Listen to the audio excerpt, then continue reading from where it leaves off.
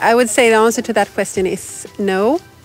It will change how humans are working together with the machines. It will be a partner, an intelligent partner that can do some work for you without you, but it will be also situations where the operator will collaborate with the machine.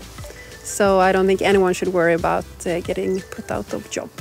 We define intelligence machines in such a way that they would have sensors that are going to be analyzed, and then the machine translate the signals from the sensors to information. And already when they present that information, they are somewhat intelligent.